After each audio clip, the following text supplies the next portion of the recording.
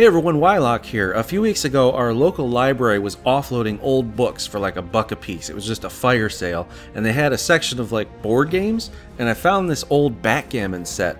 So I picked it up for $2, figuring I would do something with it.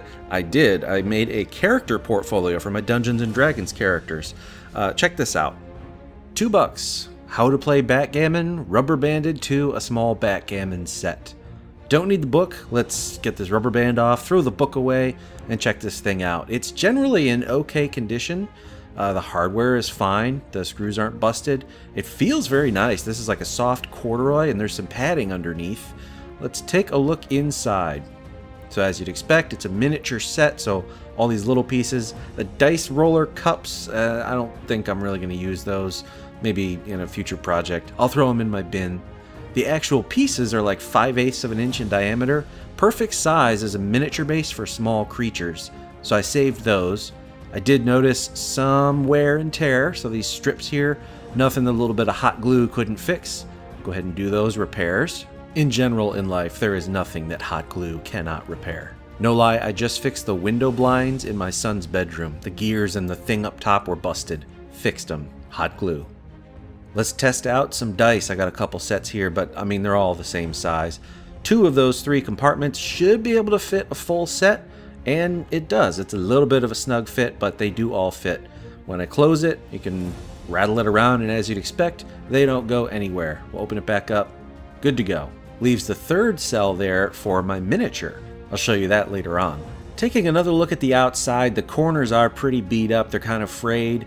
I went back and forth on this, but I kind of like it. I'm not going to put reinforcements on those. I'm just going to let it ride. It's character. Aging.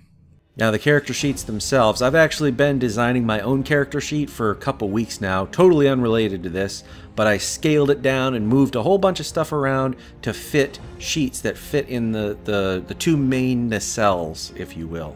So I finished those, printed them up, and then glue sticked them to some graphics medium chipboard for stability. I'm not going to permanently attach these so that I can swap out characters, but they stay in there pretty good on their own.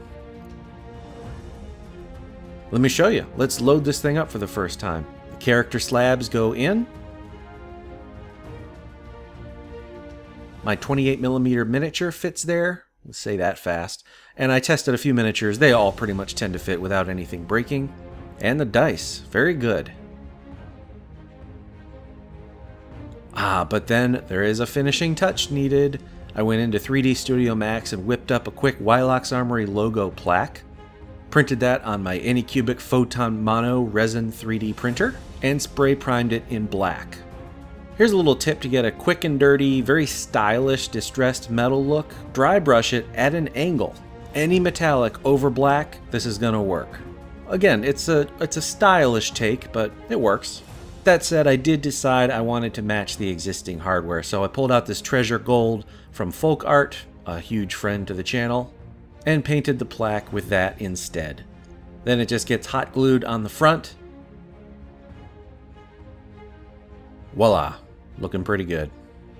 It's just something different, you know. I'm usually a dungeon master. Only about 2% of the time am I ever a player, and we're going into a stint right now where in our campaign, one of the players is going to be a DM because he's really taken a shine to it, and I get to be a player for the foreseeable future. So this is my portfolio, and it holds Wylock, who is a level 10 wizard in the divination tradition. What alternative or weird or unique things have you done for your character portfolio? Share it in the comments below. I'm Wylock. Make things, play games.